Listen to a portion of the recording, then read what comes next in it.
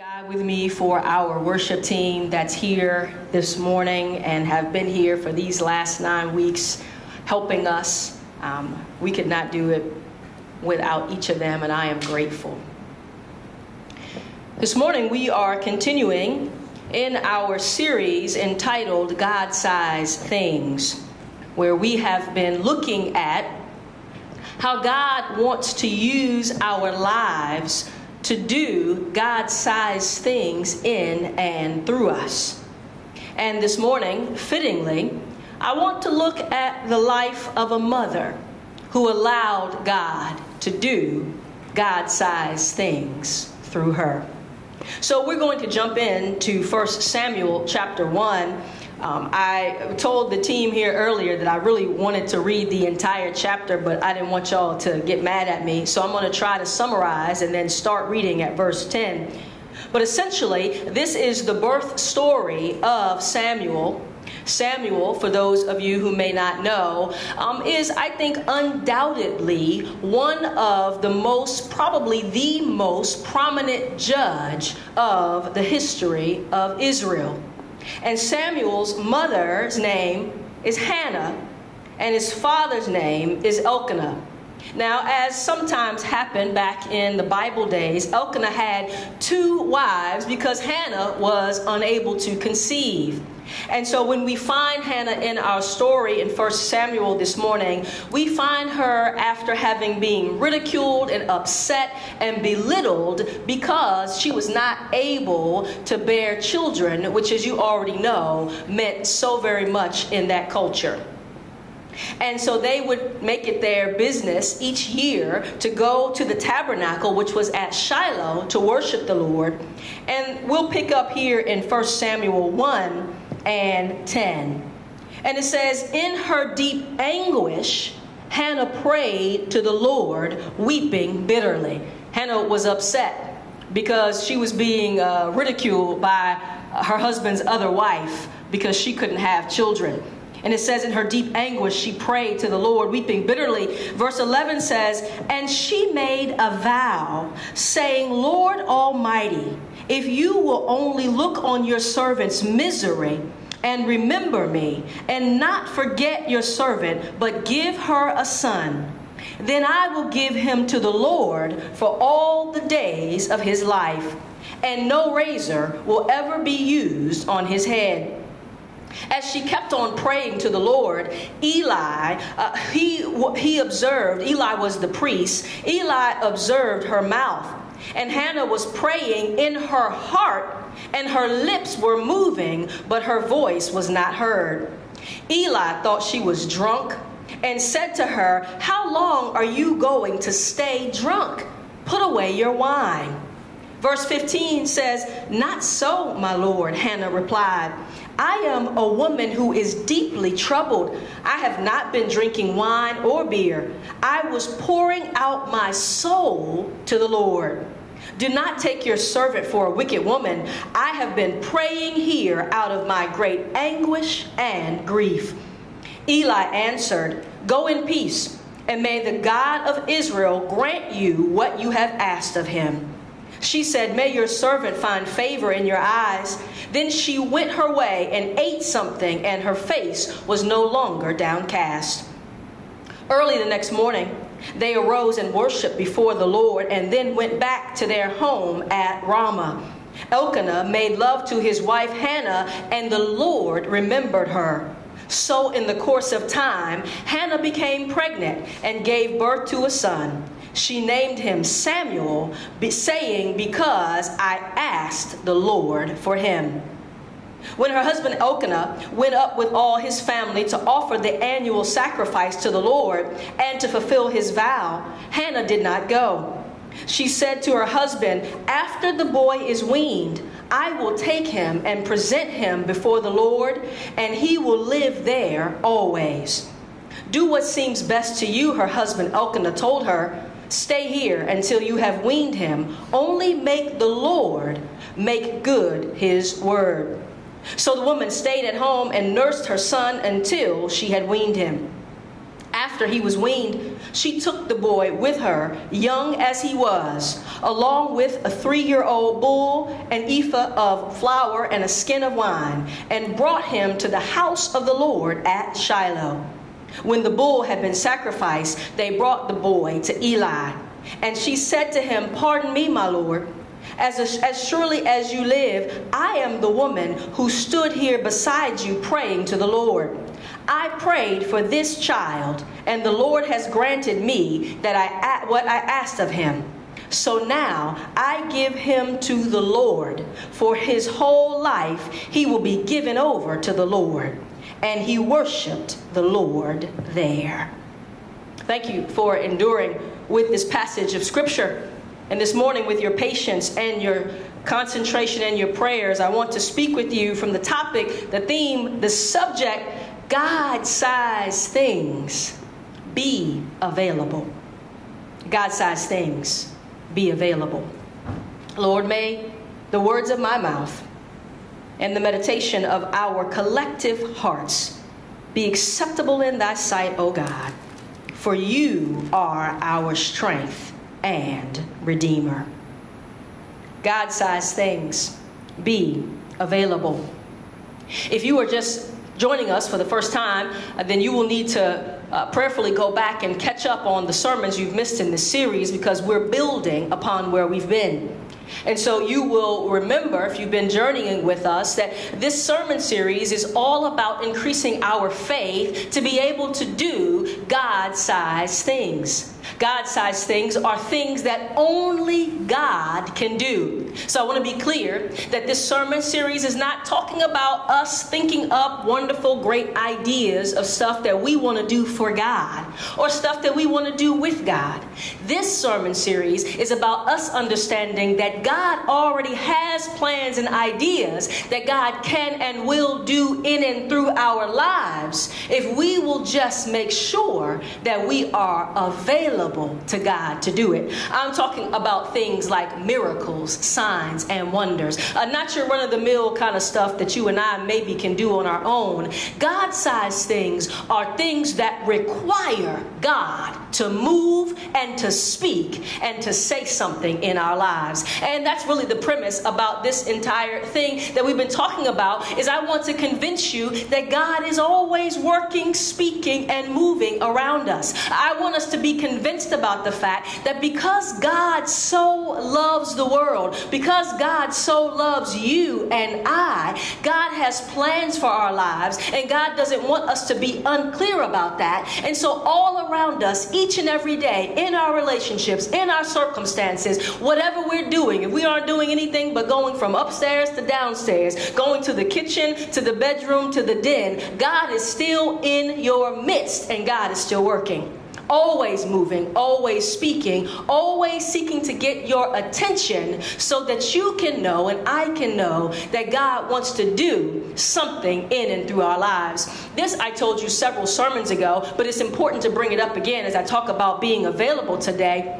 The first thing God needs to do is get us in position to hear and then to do the God-sized thing. God has to position our lives so that we can be aware that God is moving and speaking, so that then we can know that God wants to move and speak through us.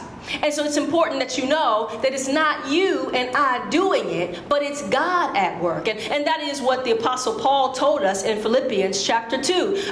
Philippians chapter 2, Paul says, "So look, my dearest friends, as you have always done, even now in my absence," he essentially says, keep working out your own salvation with fear and trembling.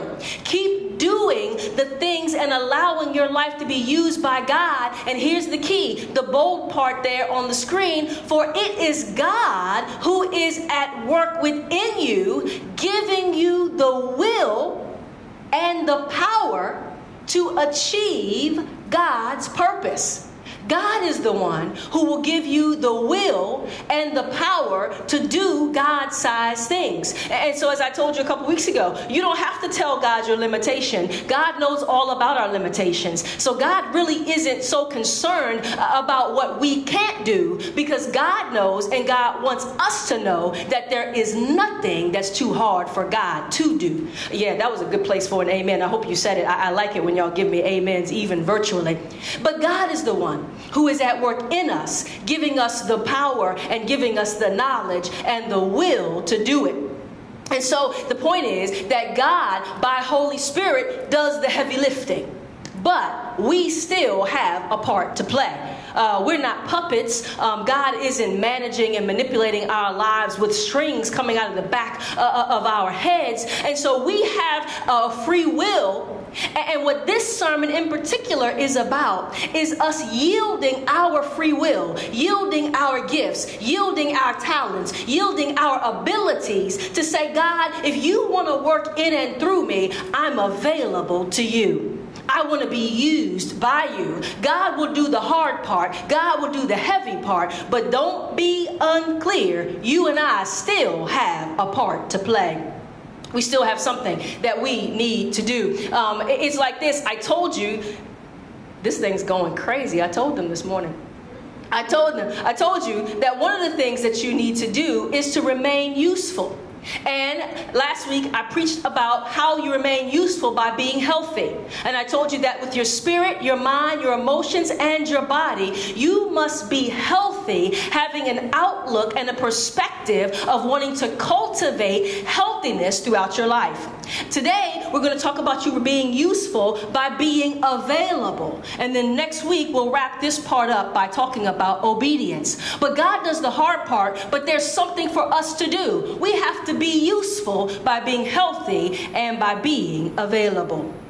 This is what I want you to understand, what I mean by available today. To be available to God simply means giving God attention and access in our lives. I want to be careful because I don't want you to be confused. I know a lot of times when we talk about availability, we limit that to simply time. And so we say, well, I give God a week in worship every Sunday. And now it's even easier than ever because all I got to do is get out of the bed. Wait a minute. Some of y'all are in bed right now. Oh my goodness. So we want to give God time, but this is a little bit more than just giving God an hour of worship or reading your Bible 30 minutes a day.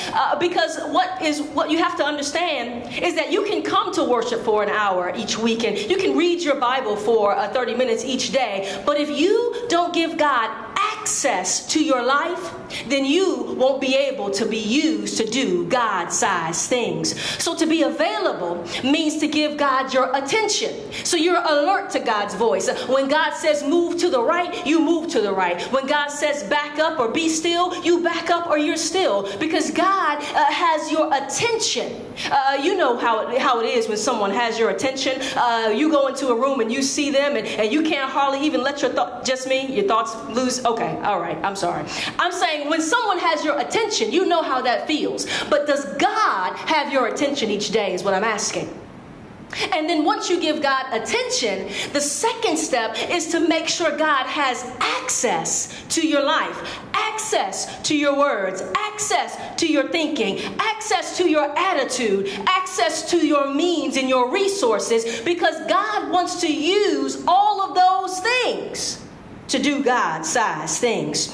Some of us don't mind giving God an hour of our time in worship each week, but when it comes to God having our thoughts and our thoughts being changed and transformed into God's thoughts, then we have a problem.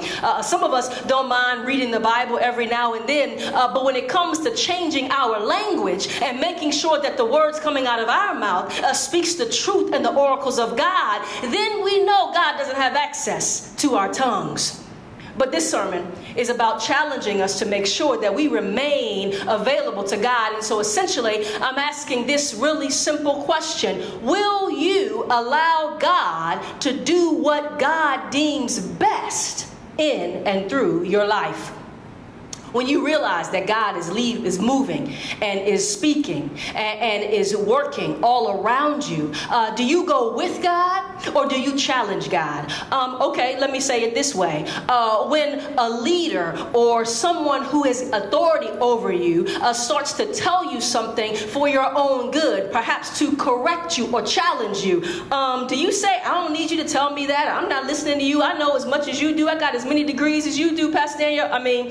Or do you receive and do you have the ability to let God do what God deems best? This is what the prophet Jeremiah learned in Jeremiah 18:1-6. You can go and read it, but I just picked it up here in verse 3. Jeremiah was invited to go down to the potter's house, and he saw the potter working with some clay on the wheel. And what happened was the potter was working with the clay, and the pot became damaged. God had an idea, or the potter had an idea, and while the potter was working, maybe it was a she, the clay got messed up. And so the text says that the potter then shaped it a different way according to what seemed best to the potter. And guess what the clay did? The clay went with it. The clay didn't stand up and say, you can't form me that way. I won't go that way. I don't want to bend into that. I don't want to be a cup. I want to be a plate. I don't want to be a bowl. I want to be a pitcher. No, the clay let the potter do whatever the potter deemed necessary. And here's the word of the Lord that came to Jeremiah and that comes to us this morning as well. Like clay in the hand of the potter, so are you in my hand. That's the essence of availability. That you realize that you are like clay in God's hand. And so God can form you and can make you, can shape you, can mold you, and then God can reform you, can remake you, can reshape you, and remold you. I'm preaching in here. Somebody say amen. If we're going to be available, we have to allow God to have our attention and access to every area of our life. We have to remember that we are like clay in the hand of the potter. Let me give you 3 ways that I believe from our text this morning, the Lord would have us to be available in order for God-sized things to occur through our life. The first thing I see is that we have to be available even when things are uncomfortable. God-sized things to be done in our life, we have to continue to let God do what God is doing. I've told you Hannah's story. She was barren. Her husband has another wife. She gets ridiculed and she gets accused of being a drunkard when she goes to pray because it doesn't look like her prayer and her worship doesn't look like somebody else's prayer and worship. All throughout this text, we see that Hannah is uncomfortable. She's ostracized in the community. She doesn't seem to have any friends. Her husband doesn't understand her. In a part that I didn't read, her husband essentially said, look, why do you need a son? Aren't I better than 10 sons? No, sir. So all through her life, she was made to be uncomfortable. But it was out of that uncomfortable life that God used Hannah to do a God-sized thing. She birthed the greatest judge of Israel. You go back and you look at the record, Samuel did things that no one did before or after him, and he was brought up and he was conceived through prayer. So when I say that you have to be available even when things are uncomfortable, what I'm literally suggesting is that God wants us to remain trustworthy, devoted, and prayerful even when we are uncomfortable. Here's where the rubber meets the road. When things get tight for you, when things get uncomfortable, when things don't go your way, when you're upset, either literally or figuratively, when your plan doesn't unfold the way you thought it should, when the timing of the thing is a little bit slow or faster than you wanted it to be, do you still remain trustworthy in the hand of God? Are you still devoted to God, giving God your earnest prayer, saying, God, I don't understand it, but I want you to use me, saying, God, show me the way. It doesn't look like I thought it would look.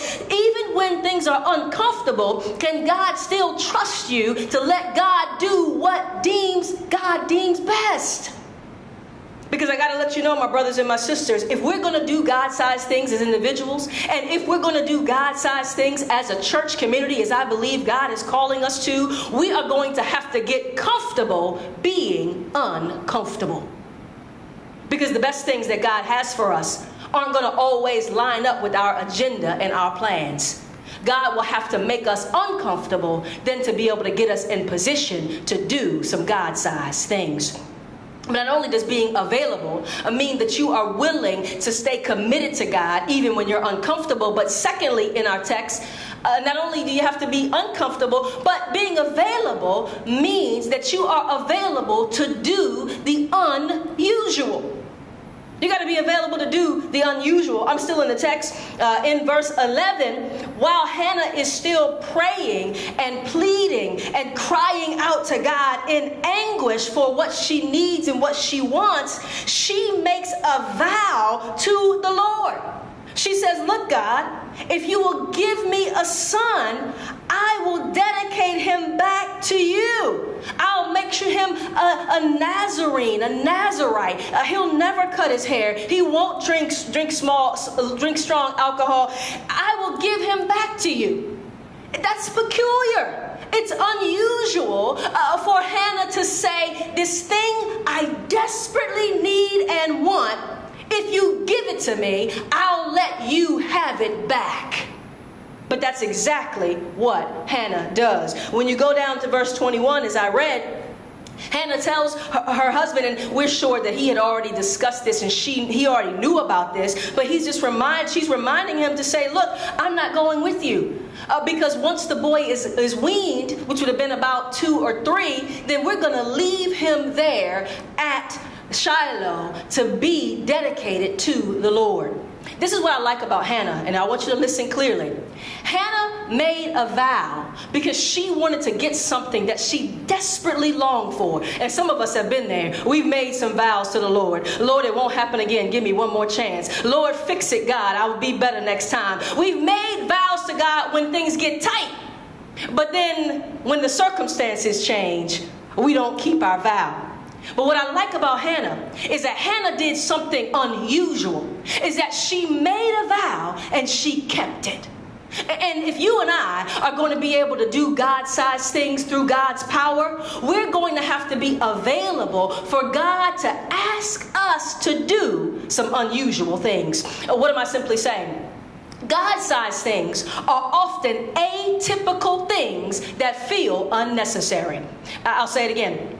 Things that are God-sized, they're often atypical. They're not run-of-the-mill stuff. And when you really think about it with your human mind, when you consider it with your human thinking, you say, it don't take all that, God. That ain't necessary. I don't feel like you really need all that money. I don't think you need me to go to school all these years. Come on, God. Why is it taking so long for you to prepare that spouse? How come I can't conceive and I'm getting older? Sometimes it feels like what you're going through is unnecessary. What you have to understand is that God-sized things require us to be willing to allow God to do some unusual stuff. I'm simply saying this. Can God set you apart to do the unlikely or the unexpected? I know it's getting tight. Y'all might not like it, but this is essentially what I'm asking you. As you're listening to this sermon, if God steps into your life today and asks you to do something that no one expects, would you be willing to do it because God is asking? Would you be willing to do the unlikely thing? Will you forgive when the person doesn't say, I'm sorry? Is this thing on? Will you turn the other cheek? Or will you leave an abusive situation when God gives you an out? It might not be the most comfortable. It might seem a little unusual, but if you're going to be able to allow God-sized things to be done in and through your life, you're going to have to be okay with saying, this seems unnecessary, this is unexpected, this is unlikely, God, I don't feel comfortable, but nevertheless, use me, Lord, and do what you want to do. God-sized things are things that will often be unusual. And it'll be unusual to you But this is where it really gets hard. It's going to be unusual to other people. Some people are going to say, what? You ain't doing that? Why did you vow not to have sex until you're married? It's 2020. Give that stuff up. Why are you still doing that stuff? It don't take all that. That's unusual. That doesn't make sense. But you have to know the word of the Lord that God spoke to you. And you have to stay committed even when you're uncomfortable. And even when what you're asked to do is unusual. And lastly, if we want to do God-sized things and have God do God-sized things through our life, we're going to have to be available and make our commitments unconditional. We have to make unconditional commitments. I'm still in the text here. And what the Bible says is that Hannah took Samuel back to Eli, and they had a bull and they sacrificed. And then she said, look, I'm giving him to you. I prayed for this child. God granted him to me. And now I'm giving him back to you. Not for 3 or 4 years. Not until he's a teenager. He can come help us work in our family business. But I'm giving him to you forever. His whole life, you can have it. I'm not putting any conditions, God, on what I'm giving to you, because I realize that everything I have came from your hand, and so you can do what's best with it. Here's a real question for you. Are you able to give your life, your circumstances, your resources, your time, your talent, your treasure to God without condition? Or every time you do something for God, do you put a condition on it? Well, God, I'll do this as long as. Oh, well, God, if it goes this way, then I got you on the other end. Or are you willing to say, God, I'll give you even the greatest blessing you've ever given me. This air in my lungs, the use of my mind, the ability, the talent, I'll give it back to you to use as you see fit. No conditions asked of you. If you trust God, don't put conditions and constraints on your yes. Just say, yes, Lord. We learned that in our experience in God a few weeks ago. That two words that don't go together is no, Lord. Because if Jesus is your Lord, you can't say no. The only answer is yes, Lord. And if you and I are going to do God-sized things, if God is going to use our lives in unusual ways, even when we're uncomfortable, we're going to have to make some unconditional commitments. We're going to have to be willing to release some stuff in our hands now, believing that God is able to give us more and to do more in return, but knowing that even if God doesn't owe us anything, because anything we have came from God in the first place. But we will need to just say, yes, Lord. Say it with me. Practice it this morning. Yes, Lord. Yes, Lord. Yes to your will. Yes to your way. Yes to your timing. Yes, God, I'll obey. I'm available to you. Let me tell you where the rubber really meets the road here. It's with you being convinced that God loves you so much that anything God asks you to give up is not worth it or not needed for where you're going and for how God wants to use you. And I know that this is hard. There's some things I've been praying about for decades and that I still haven't seen come to pass. And some of you are just like me. Nevertheless, we have to remain committed and devoted and prayerful and not start putting conditions on what we'll do for God, but trust God to do what's best. And you know God can do what's best. This is the last thing I want to show you. In Ephesians 3:20, there's a promise. And this is what it says. With God's power working in us, God can do much, much more than anything we can ask or imagine. And if you really believe that today, then you are really in the right position to have God do a God-sized thing through you. Whatever God wants to do, it's bigger and better than what you could do on your own. And whatever God asks you to give, whatever God asks you to learn, whatever adjustment God asks you to make, in the end, it will be worth it so that you can get glory to God and God can be seen in and through your living, your moving, and your being. My brothers and sisters, the challenge this week is very simple. Be available. I know you have to be uncomfortable. I know the requests from God might seem unusual, but go ahead and make an unconditional commitment to say, yes, Lord, I'll follow you and I'll trust you because I want to be a vessel for God-sized things. Amen, amen, and amen. God, thank you for speaking to us. Thank you for loving us unconditionally, for pursuing us, even when we drop the ball, even when we make mistakes. Thank you that you don't hold our sins over us, but you let us know that your grace is sufficient for every sin, every weakness, every area of our life where we need help. And all we have to do is be willing to put ourselves and keep ourselves in your hand by calling on the name of Jesus, by trusting you to take our hearts and our spirits. God, thank you for helping us today to get in position to do God-sized things. I pray for all of those listening here in this sanctuary and all over the internet waves. Help us to release the conditions so that you can do what you want to do in and through our lives. This is our prayer in Jesus' name, and we say it confidently. Amen and amen.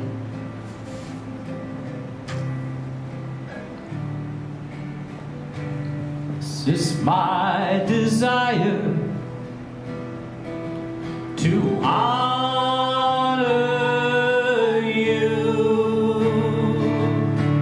Lord, with all my heart I worship you.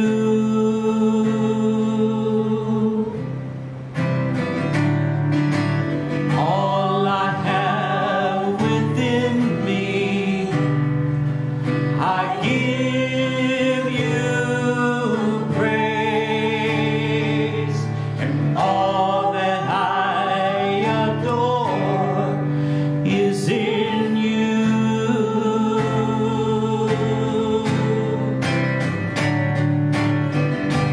Lord, I give you my heart, I give you my soul, I live for you alone. Every breath that I take, every moment I'm awake, Lord, have your way in me. Lord, have your way in us. As you're reflecting on this sermon and what you've heard and what Holy Spirit is saying to you, I want to make this invitation for you to put your life in God's hands. The Bible is clear that all who call on the name of the Lord shall be saved. It simply takes a confession with our mouth that Jesus is the Son of God, that he died for our sins and rose again. And then as we believe that in our heart and confess it with our mouths, the Bible says we shall be saved. And so we want to lift this prayer of salvation together. Perhaps this is your first time praying it, and if so, will you tell us that in the comments, because we want to follow up with you. But for all of us, it's important and good for us to reaffirm our faith, for us to say, God, I trust you anew this day. I give you my heart and my life. Will you pray with me? Dear God, I believe that your son Jesus died on a cross for me and rose from the dead.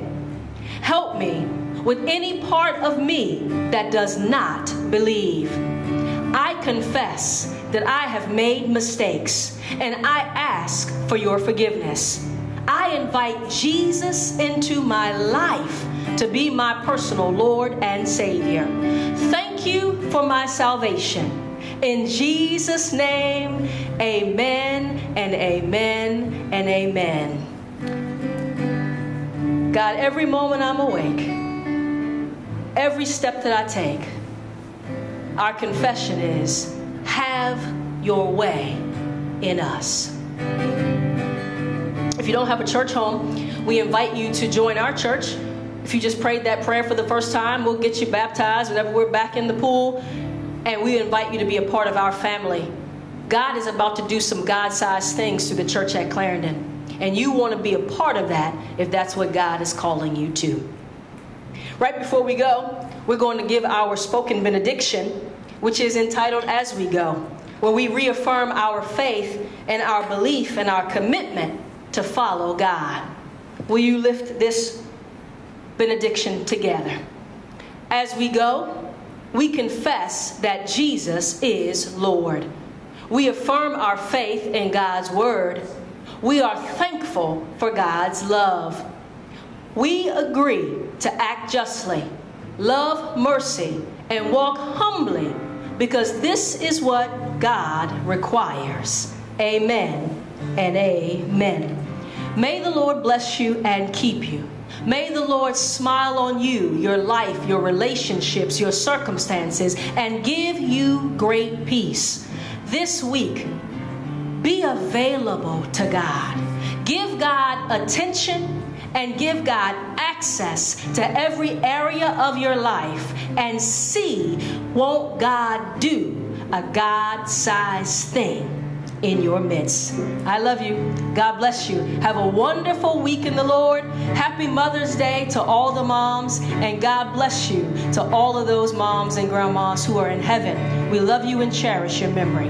Have a wonderful week in the Lord. We'll see you soon.